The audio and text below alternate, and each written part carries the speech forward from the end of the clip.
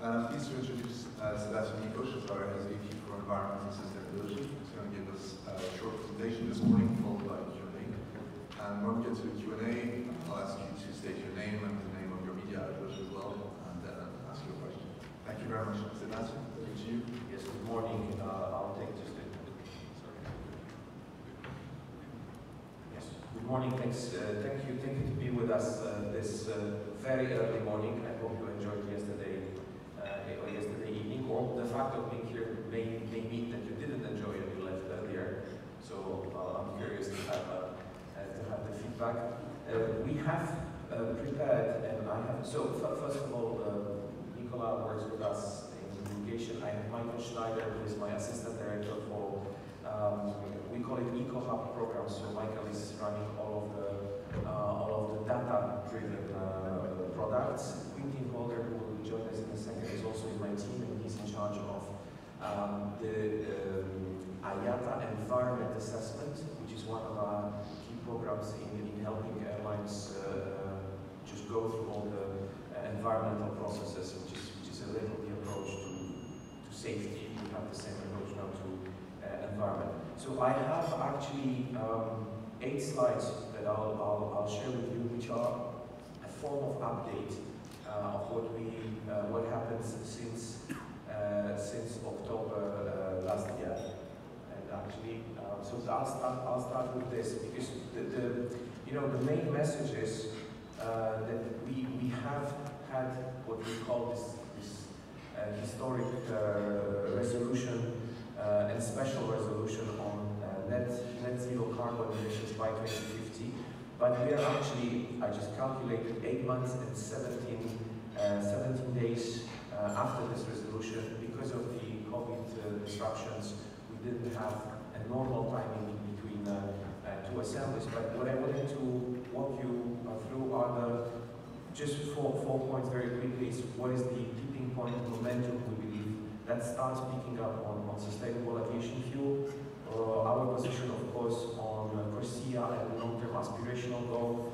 And the new topic, it's not a new topic, but a topic which is emerging, which I would like to attract your attention to, which is related to plastic, or rather deplastifying, how aviation wants to get rid of single-use plastic.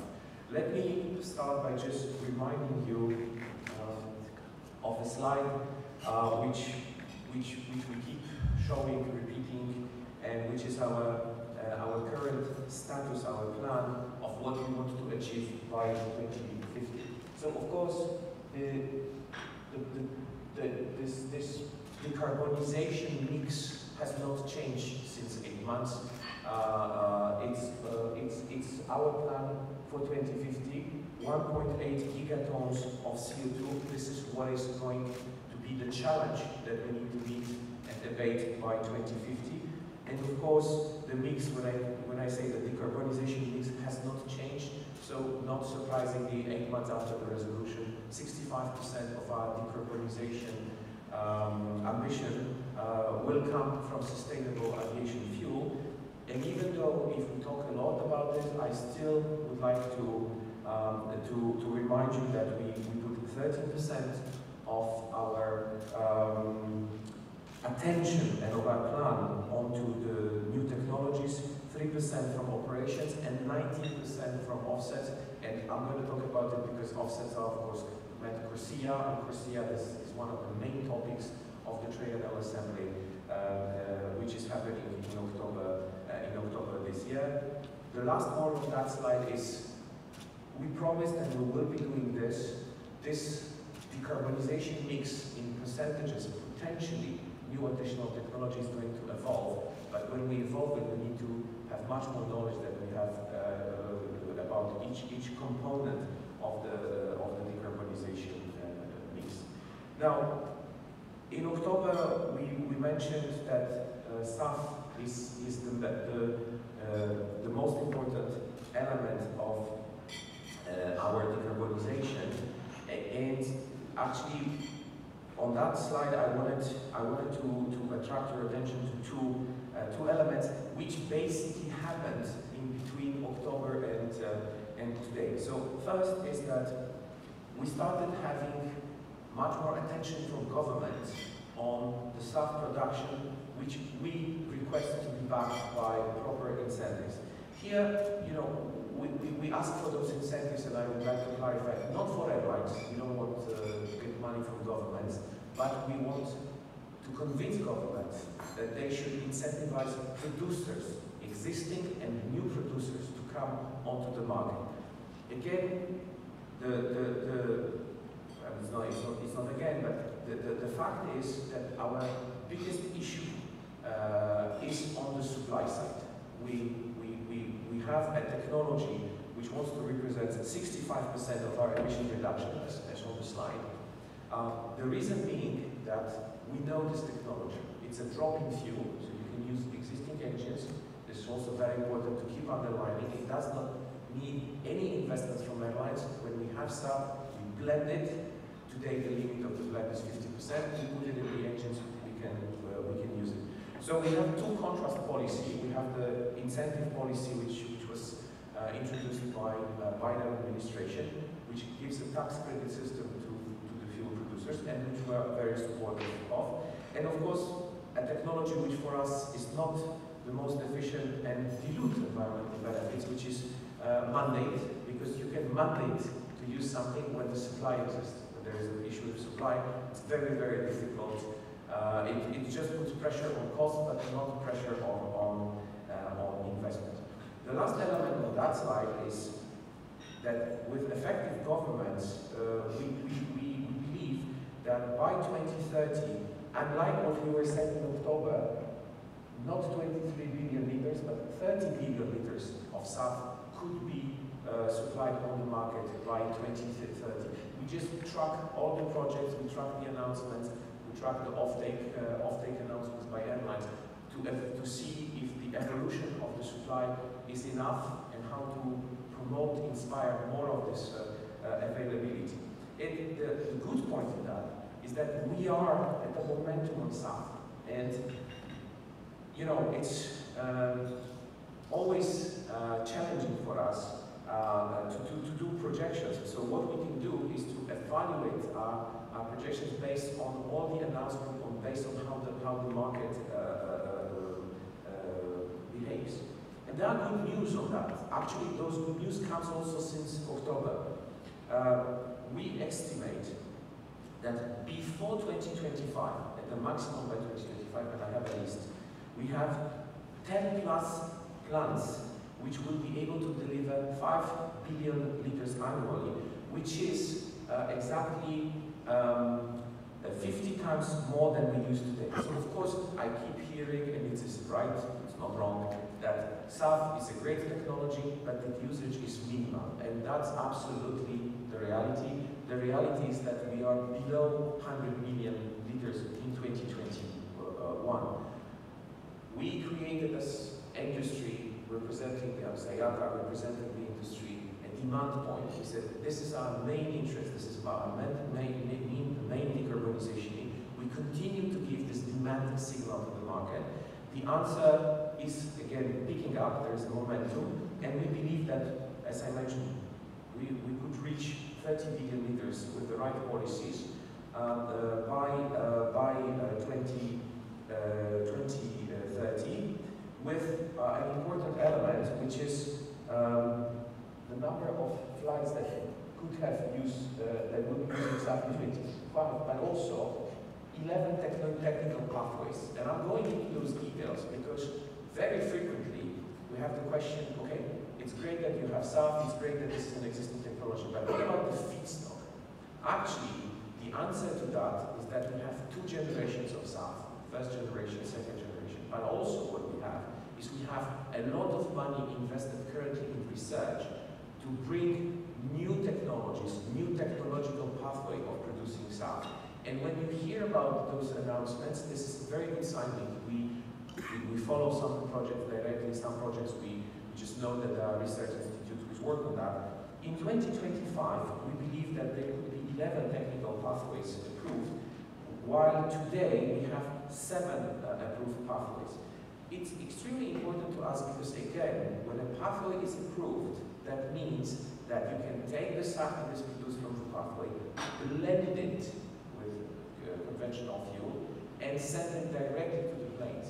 There is no, once the SAF crosses the border fence of the airport, it is considered the same fuel as we use today. Therefore, from safety perspective, from standard perspective, having additional pathways just increases the supply of something which the output has to be exactly as we have today in our planes.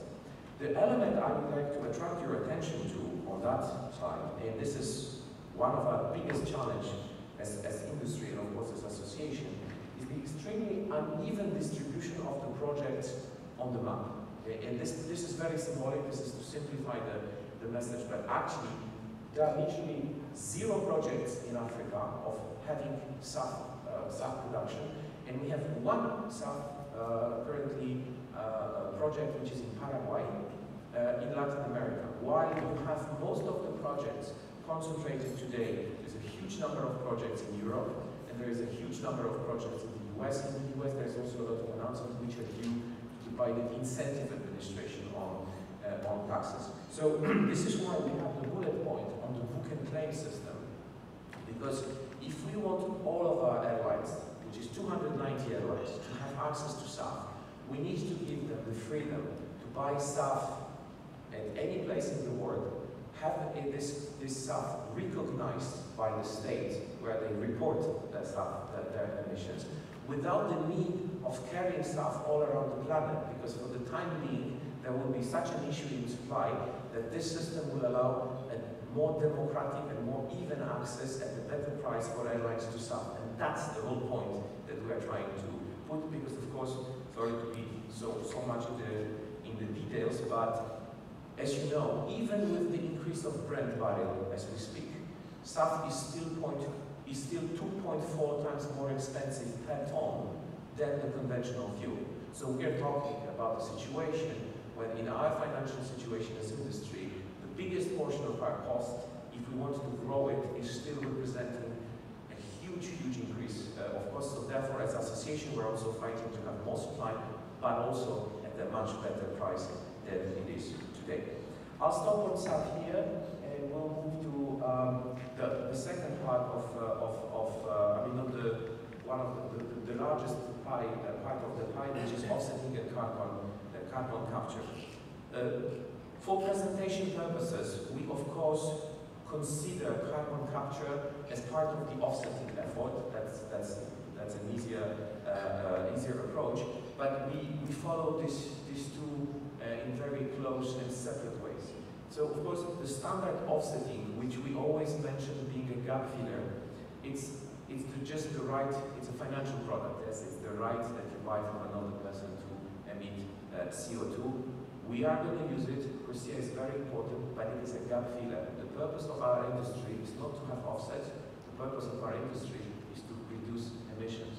But there is no plan of decarbonization of this industry by 2050 without a fractional usage of offsets. We just have to be very transparent on that. Therefore, no changes of the estimated reliance on offset of our industry, which is as you see, start after 2035 to seriously diminishing, which is due to all of the projections we have also of the increased usage of SAF. Because when the supply of SAF is going to increase, the automatic usage of offsets is going to decrease. Now, carbon capture utilization and storage, this technology is a technology that we very much believe in. We follow a lot of existing projects. Of course, the problem of carbon capture today, it's a national technology which is very expensive per ton of emitted CO2. Now, as every technology that we know that the fact that, again, airlines are creating a demand signal is going to increase the interest of investors, increase the interest of suppliers, and of course then over time decrease the price per ton. The big advantage of carbon capture, and this is why I personally and we as a team keep discussing, we believe in the growth of that, is that carbon capture is one of the components to produce power to liquid SAF. So one of the pathways, approved pathways, is when you take hydrogen, you mix it with carbon capture, of course green hydrogen, and there is one factory in Germany which already produces 1 ton a day of technical checks. But the technology exists and you can fly on it. So with the increase on SAF, there is also going to be an increase of carbon capture technologies because they serve as a feedstock for the newest way of producing power to liquid. So another one of the ways of SAF. In the shorter term, therefore linked to offset, we have CORSIA. So I'm shifting to what is the short-term priorities of IATA. When I say short-term, it's literally by the end of October. As you know, there's currently going all the formal preparations for the triennial assembly. Triennial assembly, which is going to start end of September by mid of October. So in about 2 weeks, we have the high-level meeting, which is going to be followed by another council meeting, which is going to be followed by the assembly. Of course, this assembly will work from environment perspective, because there are other topics, on two extremely important components of our decarbonization path. And CORSIA, which is the carbon offset and reduction scheme for international aviation, according to us, is now at risk. The risk comes from the fact that CORSIA scheme, CORSIA system was created in 2016, signed. Lots of countries, more than 104 countries, volunteered to offset for the first so-called voluntary phase. But then came COVID, which destabilized the baseline on which airlines were supposed to offset. So we were supposed to have a baseline based on 2019-2020 emissions, and our industry from 2024 voluntary and from 2027 mandatory was supposed to offset everything above the baseline. The problem that we are facing today is that 2020 cannot be considered as a reference year because for each individual airlines, the baseline will change depending on COVID restrictions, which created an extremely uneven distribution of offsets, and therefore the discussion which took place in March 2020 and which keeps continuing at IATA, which is the discussion about what should be then the baseline if we remove 2020 from the picture as a non-viable reference year. And here we have an extreme polarization. Our position is as IATA that we should continue, at least for the whole phase, if not for CORSIA, to stick to 2019, which gives an effort in offsetting, but also an even distribution among continents and countries and airlines of the offsetting requirements without introducing the disparities of 2020. Of course, we have the vote of the Parliament on the EU Fit for 55 package, which came exactly, I believe, on 8th of June, so just a few, something like this, which created a huge disruption and even polarized more because the Parliament created de facto an all-European way of calculating baseline added to this ETS cost.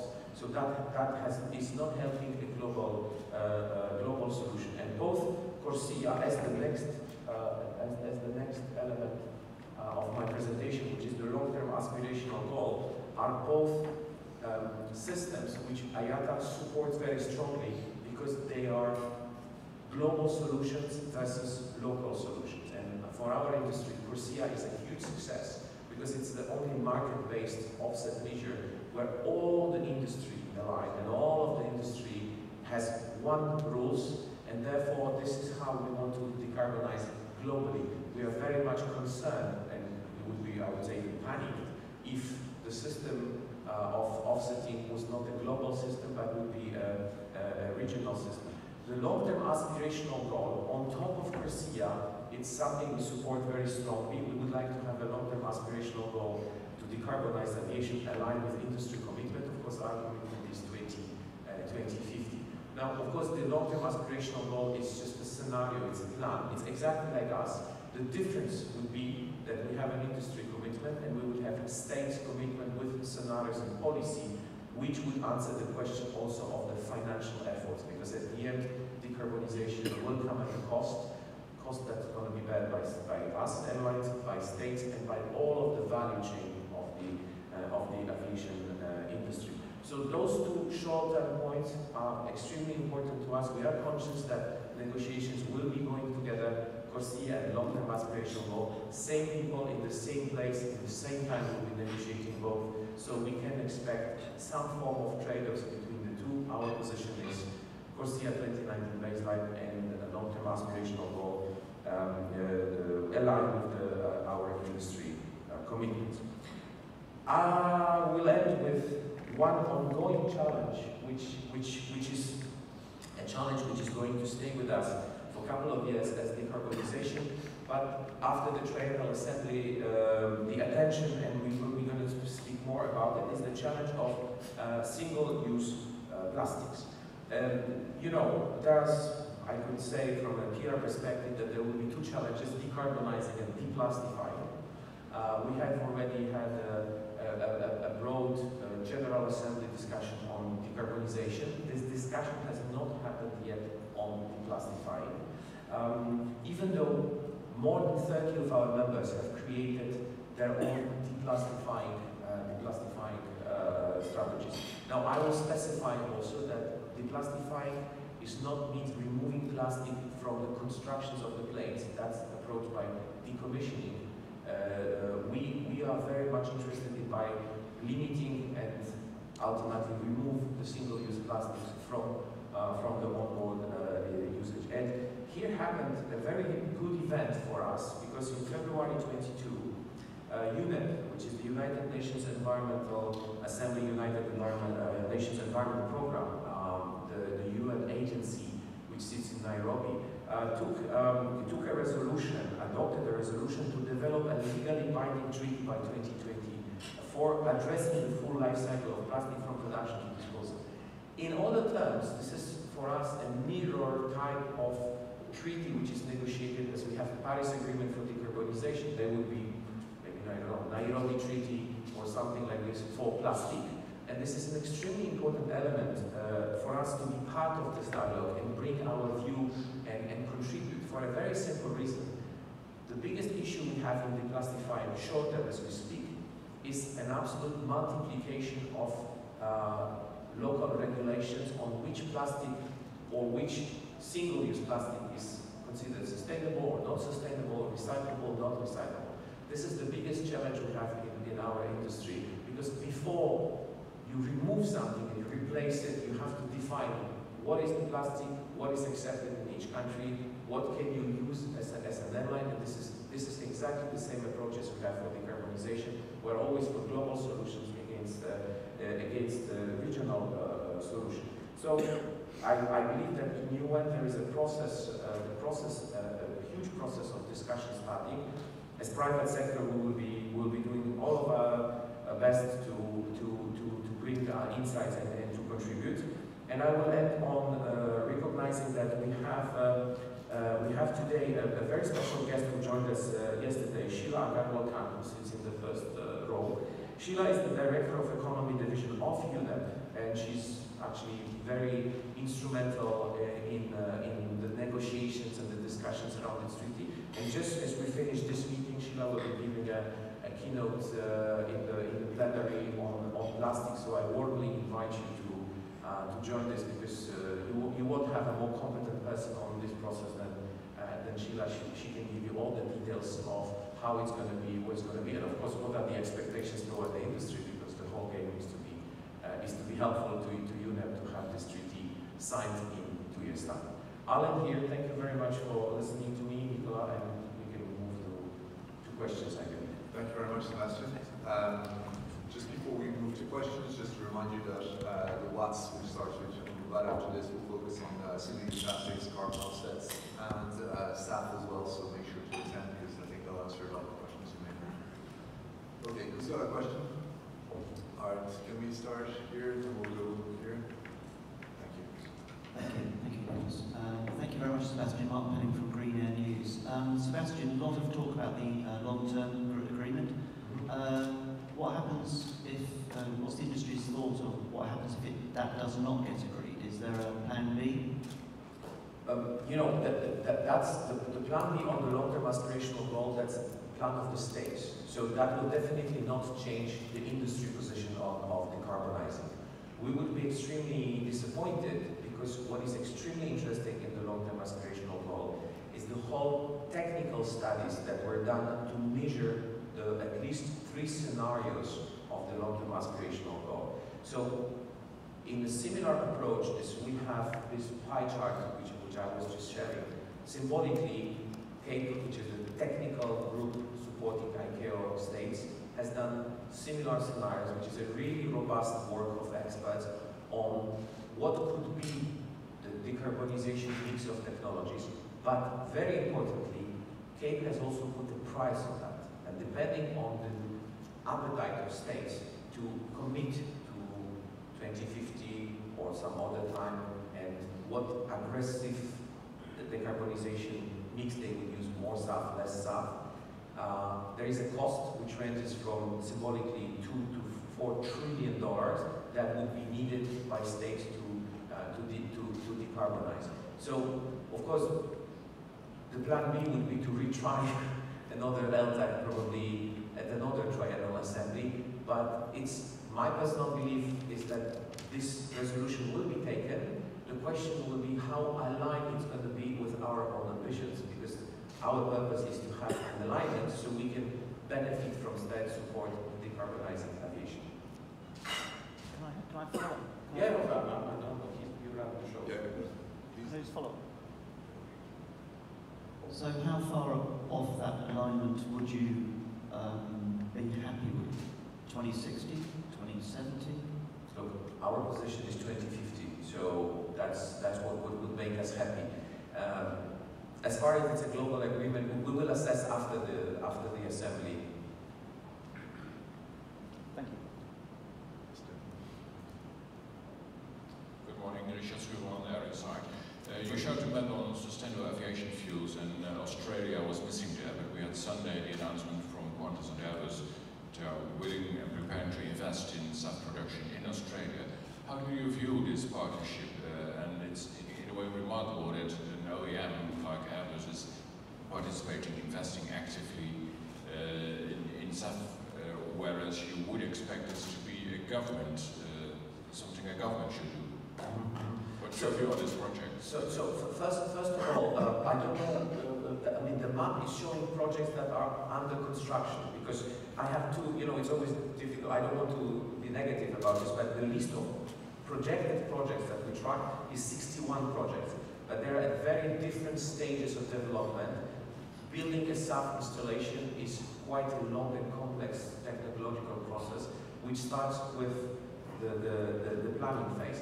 Now, I can only be positive because our message about Airbus, and actually I've learned about this announcement yesterday in meeting Airbus themselves. So first of all, IATA during the 2050 Boston AGM, when we voted those resolution, there was one last slide that we were sharing, asking all of the aviation value chain to help support and get involved. So I can only welcome the engagement from Airbus, because actually we said, and we're consistent, airlines will bear their cost, we will make our fair share, but there's no way in which we achieve our plan without involving all of the stakeholders' value chain, as you can define it differently. Of course, Airbus, Boeing, all the producers are fundamental, because their involvement in decarbonizing through SAF confirms what we also are aiming at, which is that for the moment, as we speak, this is the best technology we have because it exists. It exists, it's doable. I can bring a small SAF bottle and show you this technology takes CO2 and puts it back in the plane. So we are very happy that this happens. Australia is of course on the forefront. Yes, Australia is one of the countries which is and Qantas themselves are very, very advanced in sustainability. Our challenge, again, as IATA, will be to bring this type of initiatives, copy-paste this type of initiatives, broader to where we have a supply challenge. Thank you, Sebastian. We have a question in the middle, and we'll go to the gentleman on the left. Tony in South Africa. If you or I don't pay our taxes, we can be fined and sent to jail. This is a language that everybody understands. It's clear. Obviously, the issue of emissions is much more complex. But so we now have CORSIA and the net zero pledge. But if the industry doesn't live up to those pledges, what legally binding mechanisms are there to ensure that those targets are met? Thank you. So two answers. I don't believe that any legally binding mechanism would be efficient, because for our industry, what is the binding mechanism is the surveys. And I can tell you that we just did a survey among passengers, and passengers, which are our customers, are requesting and expecting that airlines would be extremely active in the environment policy. And I say it very gladly today, because there are two topics that come back. It's decarbonization and deplastification. So I think that you don't need any CEO of any airline to be motivated by jail, rather than by the survey, which goes to the board and then makes his being or not being CEO. So that's what at least what my experience is teaching. The second element, I'm absolutely personal, but I think as IATA I can speak. We are absolutely against any legal and punitive approach. We even consider mandates as a punitive approach, because we are an association of 290 members, and each of these members has its own national policies, has its own priorities, development of stages. So if we want to have a compromise, and it's all about compromises in our environment efforts, we are much more efficient by motivating people positively than by being punitive. There wouldn't be CORSIA agreement, which, just to remind you, 140 countries signed on voluntary basis. I believe that much more by the pressure of citizens that wants to see movements than by any punitive approach. So there is no any dimension of legally binding element, because I believe that the pressure element is here enough and more efficient. Thank you. Can you go to the gentleman here?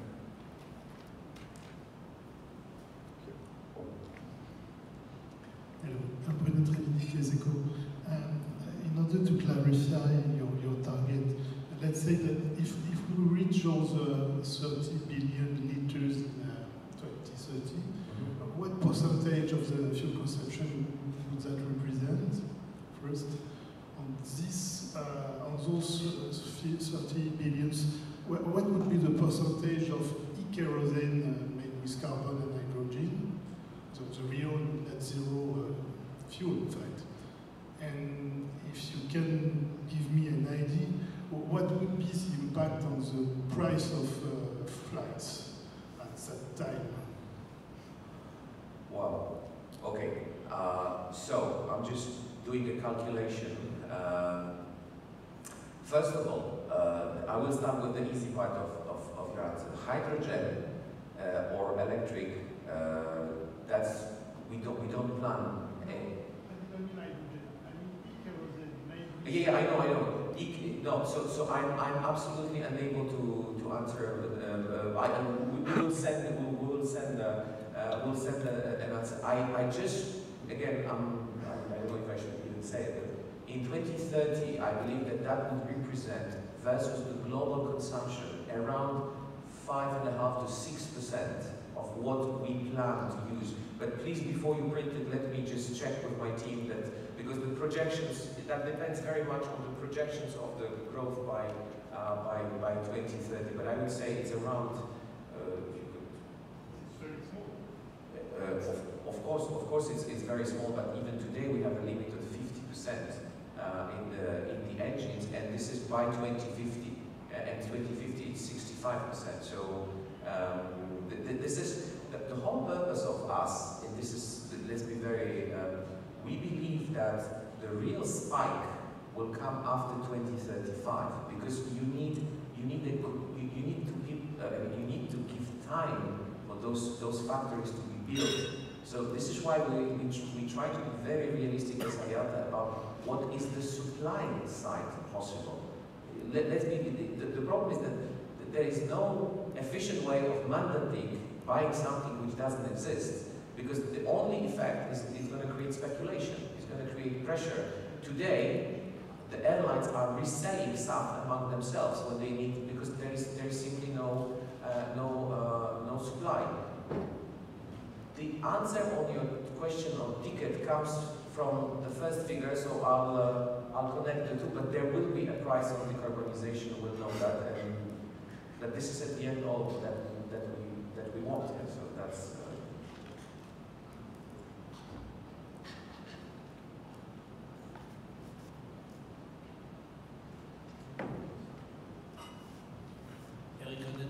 newspaper as well, Belgium.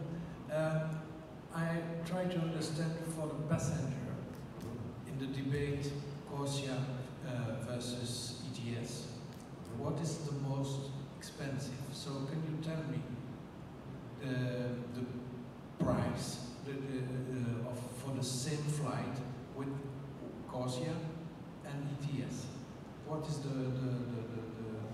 measure between the two?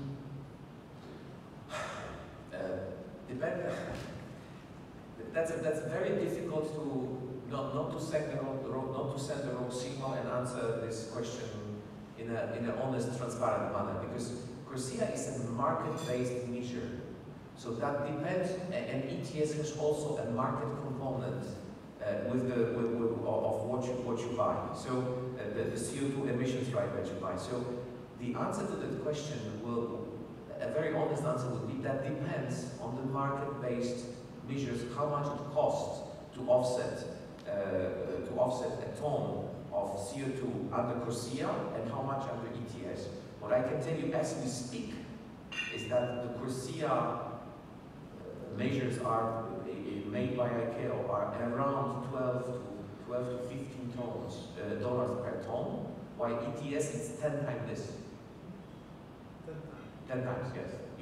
On ETS, it goes from 80 to 100. As we can pull up the statistics, but it used to be low. It went very high, and it's between 80 to 100 euro per ton. So that's the price of the difference of the price. ETS is meant to be much more aggressive than CORSIA in terms of pricing.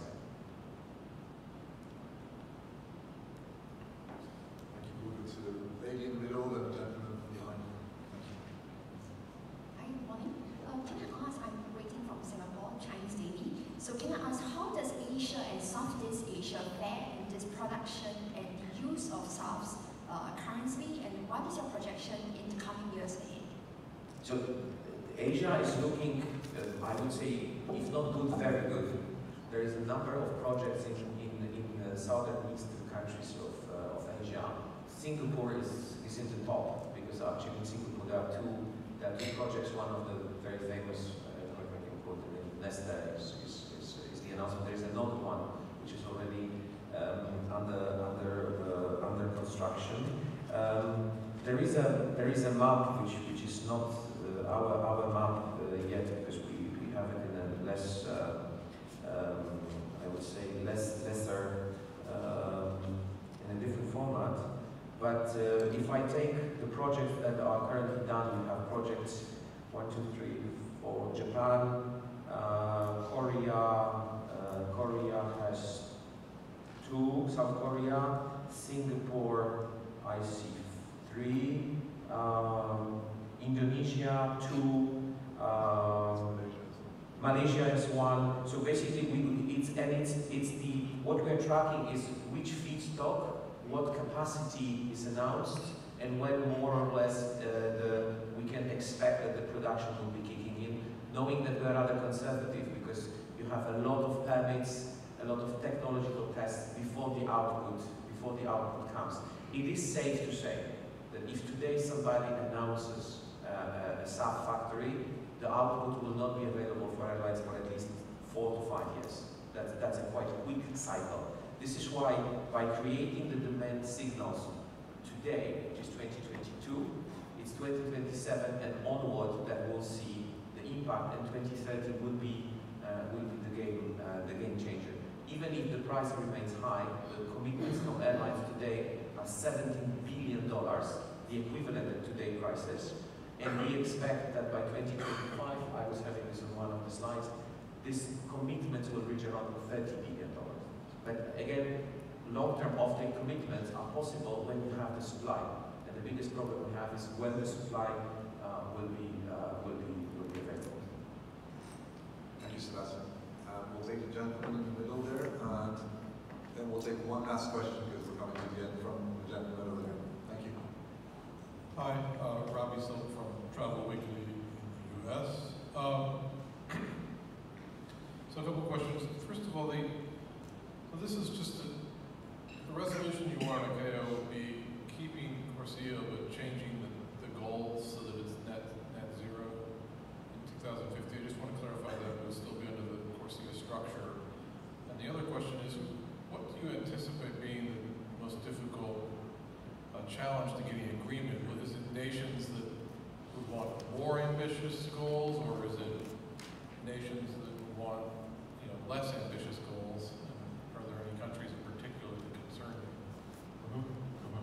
So, first of all, Corsia as a scheme is meant to end in 2035. And today we have no visibility what's going to be the global agreement after 2035. In a nutshell, Corsia has 3 phases. One which is ending now it's ending in 2024. From 2024 to 2027, you still have phase 1, which is called voluntary. So states can volunteer to participate in the offset. But then you have the second phase, which starts in 2027 and ends in 2035. And this is a mandatory phase where all the countries signatories of the Chicago Convention, which is regulating Corsia, Annex 16, you will have to participate on all international flights into the Corsia scheme. That's in a nutshell the timelines. Now, the biggest problem, and this is what is the biggest challenge of keeping Corsia together, is to find a balance between I will use the OECD definition of what is industrialized and developing nations in terms of impact of Corsia on their own aviation systems. There are countries, I can quote one because it's very public, like Brazil, who is very concerned about the second phase of Corsia, and it's voicing it. The same voice comes, for example, from India as well. Because in Corsia, what has the phase after 2030 has a different impact of sector growth and individual growth. In other terms, the system has embedded the level of development of your airline system, of your airline market when you start paying for offset.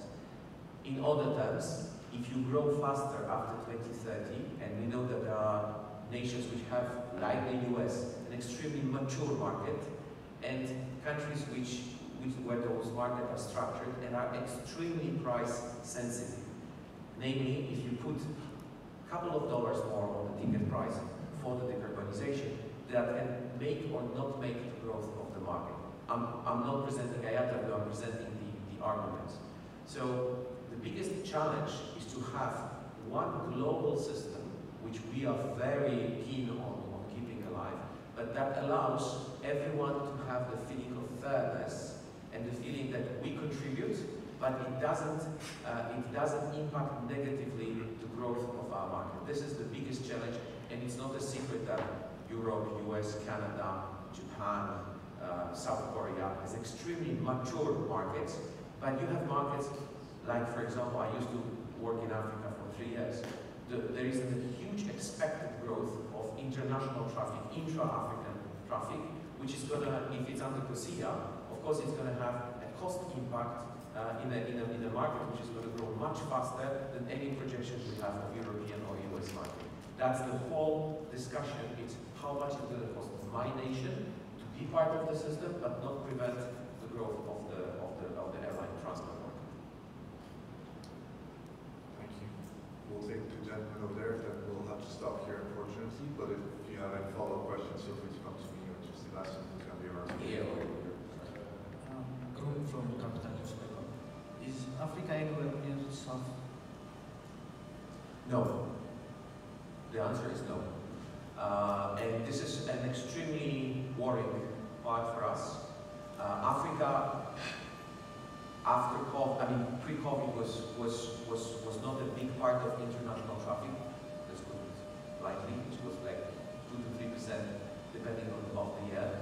But Africa goes from a very low denominator, but the growth is supposed to be the faster. That's the interesting part. Yeah. So particularly, there are these SAP agreements to have an open free market. If that happens, African market will really start evolving. And again, I mentioned international traffic, so not domestic traffic, because Africa has, like Nigeria, has a lot of domestic traffic. So this is one of the worrying part for us, is that we really need to assure that airlines in each continent have access to SAF. Because of this timeline to build SAF factories, we cannot imagine that we'll be carrying SAF around the planet. But you have to be able to acquire and use SAF while not having SAF in the geographical location. That's the biggest challenge. I'll be in AFCAC in Dakar very soon.